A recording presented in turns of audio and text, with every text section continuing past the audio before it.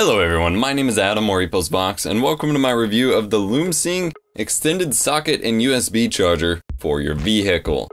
Now, this charger features 3 expansion car charging slots as well as a 2100 milliamp USB charger on the actual base itself to charge your phone or other USB powered device. It features, of course, the car socket that plugs into your car socket and a 1.5 foot cord. The base is very small, as compact pretty much as it can be with the 3 ports that it has on it, and also features 2 sticky mounting squares on the bottom of it so you can mount it up under your dash or in your car somewhere if you so desire. Now, this is a fairly simple product, and so I'm going to be pretty much as straightforward and to the point as I can, so I'm going to go over the pros and the cons of it.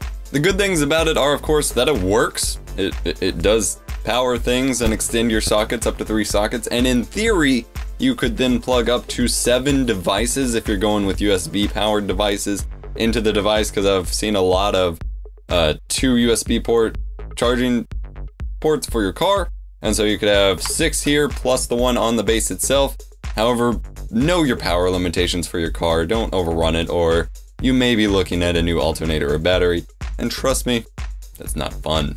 Usually if you need a new alternator, you end up needing a new battery too. This is also a pro and a con, but the shorter cable is really good and easy to manage in a small vehicle. The mounting squares make it perfect for mounting it up in your car, like I said, up under a dash or somewhere, to basically integrate it within your car setup, keep it out of the way, and overall just expand your charging capabilities in your car. These sockets themselves have just enough space to fit pretty much anything you're going to plug in a car charging port inside without conflicting with each other. If you have something that has a oddly wide base or expands too close to the top, you may have some minor issues, but it's flexible enough it should work out for you. The 2100 milliamp USB charger is safe for pretty much all phones, which is really good, but that's also a con because it's also really slow. Flipping over to the cons, that USB being slow is kind of a con, but again, it's safe, and most car charging sockets for USB are going to be kind of slow because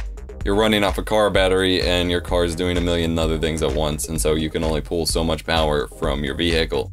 That being another thing is, while you can expand this and, you know, keep expanding on like you would with power strips or whatever in your home, your vehicle is running off a very limited supply of power, and you can only pull so much before you're risking doing harm to your vehicle. In a bigger vehicle, which this would probably be ideal, a big SUV for like a road trip or something, you may need a longer cord to actually get it mounted in the perfect location.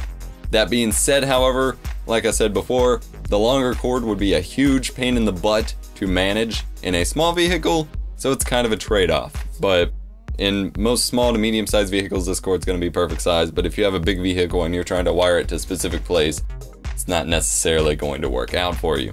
Again, just a minor trade-off. You can still stick it up pretty much wherever. This was my quick review of the Lumsing extended socket and USB charger for your vehicle. Like I said, it works, it expands your sockets, it's pretty durable plastic. I feel like if you really drop it from a decent height onto concrete, it's probably going to break, but just getting thrown around in your car, it's going to be just fine. The cord is the actual power cord is well shielded with some really thick plastic, so no problem's gonna happen there. And it's all pushed into each side of the devices in a good enough way that you're not gonna risk breaking it off like you would most phone chargers. You can find product links to this product in the description section below, as well as Lumsing store in general. I do hope you enjoyed the video. If you did, leave me a like, comment, leave a dislike if you didn't, etc. And I will catch you in the next one.